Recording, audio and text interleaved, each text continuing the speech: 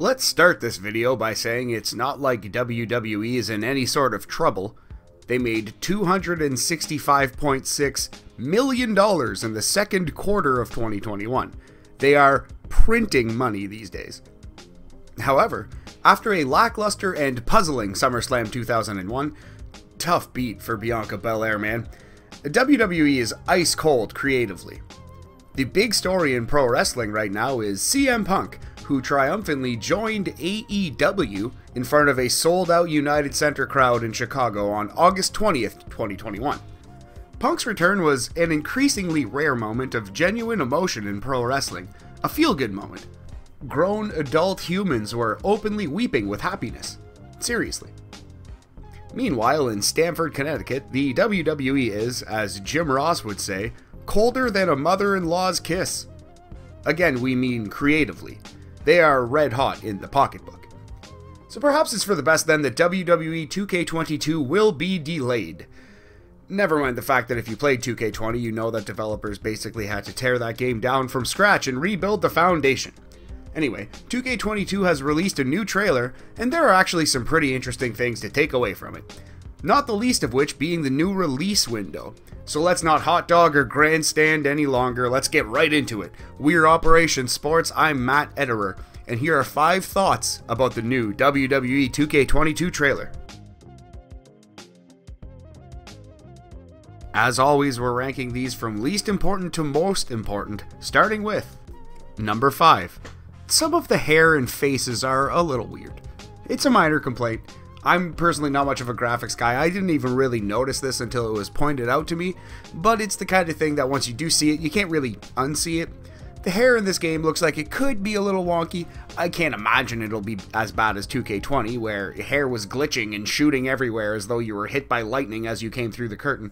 While we're picking nits, some of the faces, they bug me a little more than the hair, to be honest. There's a certain level of derpiness to the warriors of the squared circle here that, well, it actually might be there in some form and some of them in real life. Let's maybe just put this complaint on hold. We are still extremely early in the developmental process of this game, I guess. I wouldn't pass much judgment on the look of this game based on this one teaser trailer, but having said that, if the models here didn't exactly blow your socks off, I can't argue that.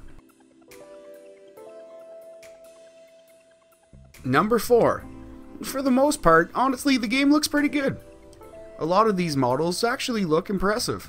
Bayley, Ricochet, Roman Reigns specifically look awesome. Your mileage may vary on how this trailer looks overall. I think we can all agree, though, that graphics, as much as they matter, they aren't the biggest factor this year. We all want a game that looks better than the games used to look on PS2, of course. By the way, SmackDown, Here Comes the Pain, it's just beautiful for its time period. If we get a game that even looks that exciting, that visually appealing, then sign me up. What's most important here is that 2K puts the time in to create a good video game. To that point, number 3, WWE 2K22 will release in March 2022, right around WrestleMania season. WWE 2K games have traditionally come out in October.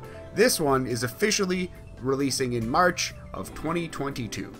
Calendar enthusiasts will note that March is 5 months after October.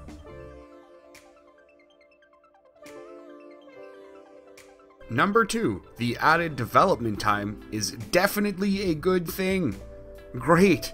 Take all the time you need. I am absolutely 1000% okay with waiting 5 more months. Please, 2K, put in the work. Please, take the time you need to fix this broken game. 2K20 was enough to turn a generation away from wrestling forever. It was worse than Katie Vick. It was worse than 100 finger pokes of doom. Where AEW feels fresh and welcoming, WWE feels cold, as we've said, and for lack of a better term, uncool. Shocking thing to say about wrestling in 2021, I know. However, an excellent flagship video game could probably go a long way towards hooking a younger audience in. We all remember playing, the various Nintendo 64 games as a kid, and they're still classics today. They still hook young people in. WWE needs to come correct with this video game, so I'm really glad that they're actually slowing down and taking their time. Now, delaying a game doesn't necessarily make it great We all saw what happened to Cyberpunk, but at the same time, rushing a game out isn't going to do anyone any favors.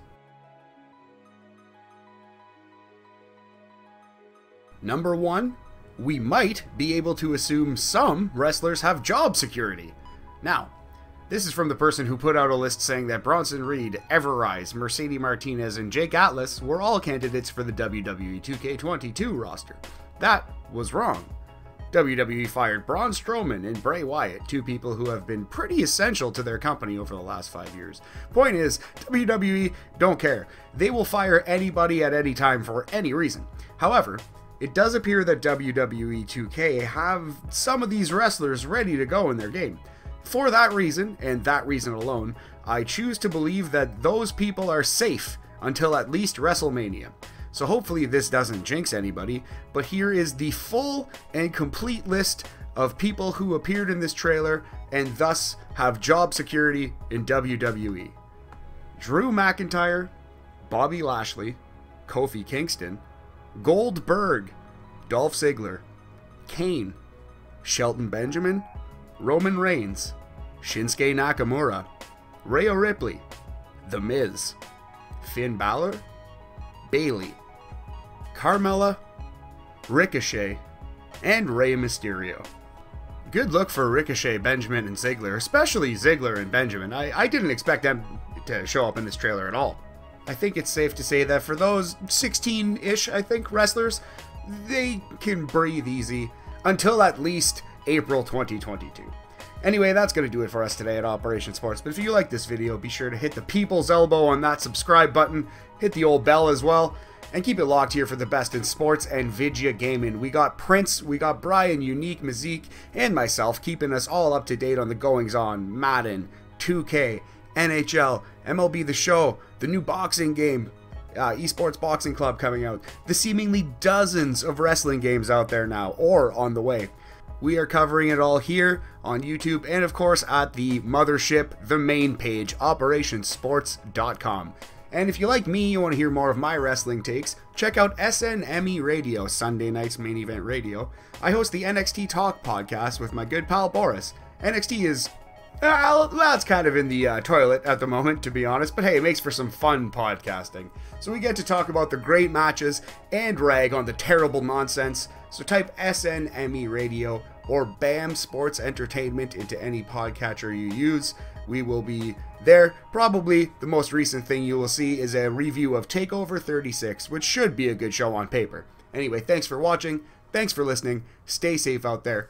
Congratulations once again, Dolph Ziggler and Shelton Benjamin.